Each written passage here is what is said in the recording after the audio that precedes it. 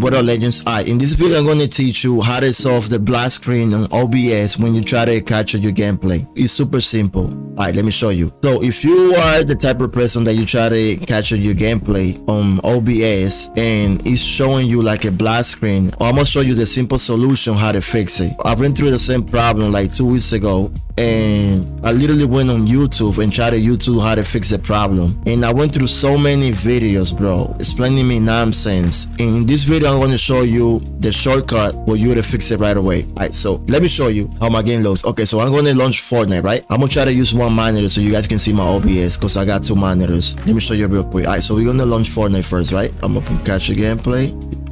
See how my screen is black? So you see I got game capture, right? And somehow my game is not displaying.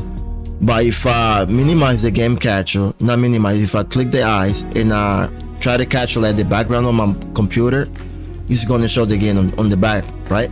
But we don't want to do that, because when you do that, you're gonna suffer from frame drops when you're playing the game.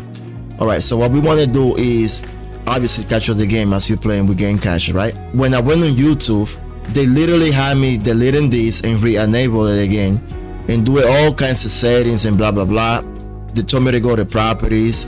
They told me to select the game mode and then select the game that I'm playing down here in the second thing, right? I did all of that, right? Fine, I did all of that and nothing worked. So I'm gonna show you how to fix all of that. Look, I'm gonna leave the game on, right? See, it's not showing. All right, so all you gotta do is you go to Windows, right? You type OBS, you right click on it, you go to open file location. So once you do that, you're gonna right click on this again, you're gonna go to open file location, then you're gonna scroll all the way down until you find OBS 64, right?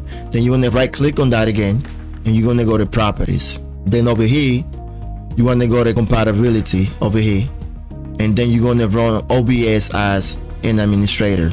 You're gonna click that and you're gonna apply and you're gonna press OK. All right, so now let me close my game. I ran it as an administrator, right? So now we're gonna launch Fortnite. Let me make sure that OBS is on top. So on top, I selected my capture game stuff, right? So we wait, and then you go. This is how you fix that problem. All you gotta do is make sure to run OBS as an administrator, and it's gonna fix that black the black windows issue, the black screen issue.